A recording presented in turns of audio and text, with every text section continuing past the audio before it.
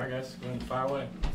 Patrick, when you go back and review everything from the Buffalo game, I'm sure you saw a lot of good, but what did you see that you guys need to improve upon going forward? Yeah, I mean, there's just, I think, a couple plays here and there kind of changed the momentum of the game. If you look at the throw to Xavier down the sideline, or even throw in the third quarter on the second down where I hit Trav, I could probably hit Noah if I just wait on the progression. Just little plays like that are what make the difference in a big game, and so just stuff that you have to go back, look at, learn from, and try to get better at. Patrick, what's the difference in mindset just from all these games where you find a way to now this time you didn't, and you have the sense of, I don't know if it's urgency that you alluded to the other day, but what is it that changes in your mind after that? I think just having like you said, a sense of urgency from the beginning of the games. I feel like offensively we can be better the way we start and the way we play throughout the entire game, because you can tell whenever, a lot of times in the fourth quarter when we need a score, we go right down the field and score. And so if we can play the entire football game like that, it won't put us in these situations where in one-score games at the very end. Do you think it's easier to get everybody's attention when there's a consequence with a loss? I mean, yeah, we have a lot of veterans, so that they know what we need to do, but obviously a loss kind of heightens everybody's attention to detail. I think that'd be the biggest thing. But at the same time, we know it's a long season. You lose a football game here and there, but you try to learn from that and try to be better the next week. Patrick, Noah Gray has one of the highest catch percentages in the league. And when you throw it to him, it's almost always completion. What is it about him that allows for that? Yeah, he does everything the right way, and he's learned a ton from Trav, and so he knows how to kind of work within the rules of the offense and get himself open. And he's just a guy that's going to be in the right spot. So as a quarterback, if you're going to give him the football, he's going to make the play happen. And so he's not going to talk a lot. He's going to come to work, do his job. But at the same time, those are the guys you want on your team because you know that he's going to do whatever it takes to win.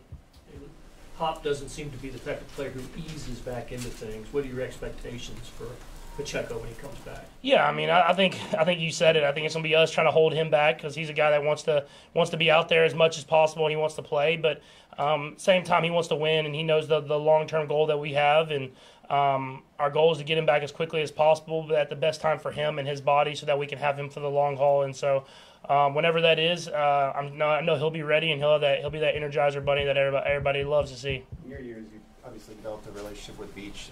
Brings in a receiver, Thornton, to the practice squad. What do you like about his potential? Yeah, I mean, obviously, in season, haven't watched a ton of film on him, but just from the highlights that I have seen, I mean, a ton of big playability. Someone that is a big frame. I didn't realize how tall he was until he got in the building. I'm excited to see him on the practice field working, and I'm sure guys like Carson and them will give him chances downfield, and we'll get to see that speed. And so a lot of talent, a lot of ability, and I think it'll be good to get him worked in within the offense and see what he can do. When you guys have your script to start a game, and then you said like first drive, you had the interception. When you get back, now you're down 6-0.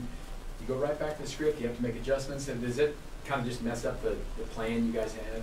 Not necessarily. I mean, interceptions are always kind of bump in the road because you don't want to have those. But at the same time, I think Coach Reed does a good job of going back to the way we want to go about a game. I mean, obviously with them scoring from the interception, you have to try to find ways to get back in the end zone and keep the game close, keep it tied, or whatever that is. And so I don't think it does much. I mean, I know for me, it's just you keep firing. I mean, you don't want to throw interceptions, but at the end of the day, once they happen, there's nothing you can do about it. You just learn from it and try to be better the next time.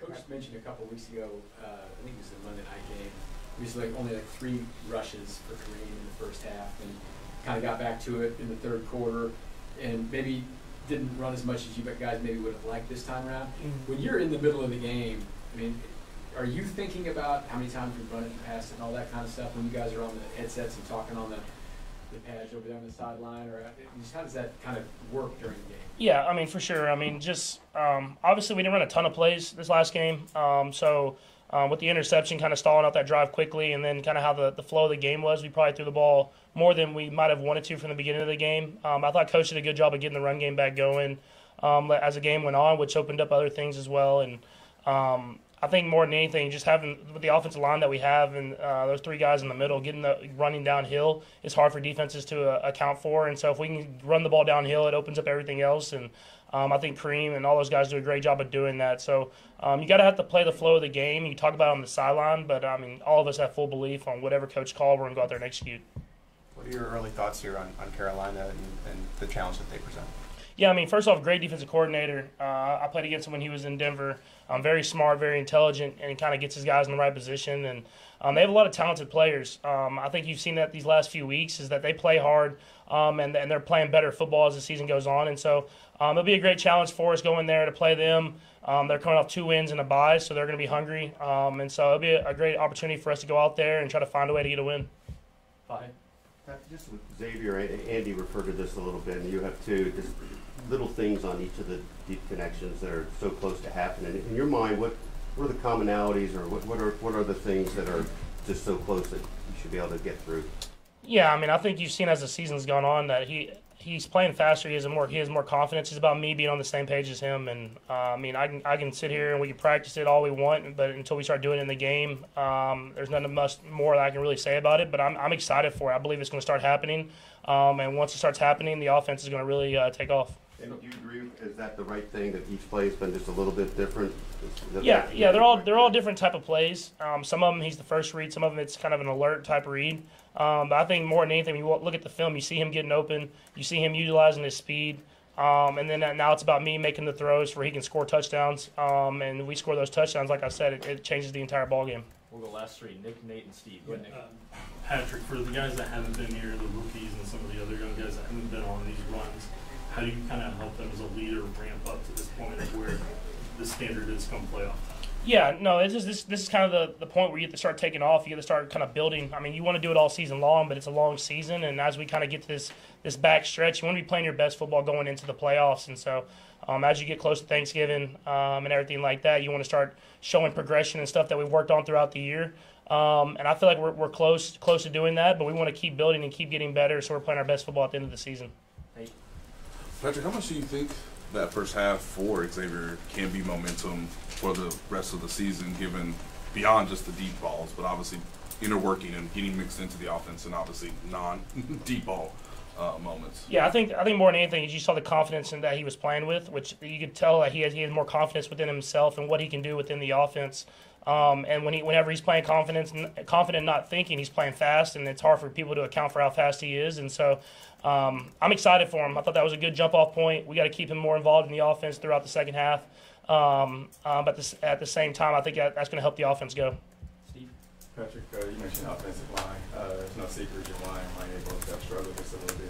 Do you find it being harder for you to be more patient and know that they can have those struggles? No, I think that's on me more than anything. I think even if you look at the first interception, if I really just, even though it wasn't open, if I just sit in the pocket and I run up in the pocket, I don't get kind of slung where I throw the ball over the top of Noah. I hit Noah in stride. It's a big play, and so that's just something that I have to continue to work on. Is being able to settle in those spots in the pocket where I can make those throws, not forcing myself to run or scramble too fast. And then whenever I do need to scramble, I got to be smart with the football and make plays. And I thought I had good points of that during the game, but obviously not enough. So I'll continue to work on that throughout the season, and so that we can, like I said, play our best football at the end of the year. Thanks, guys. Thanks, man.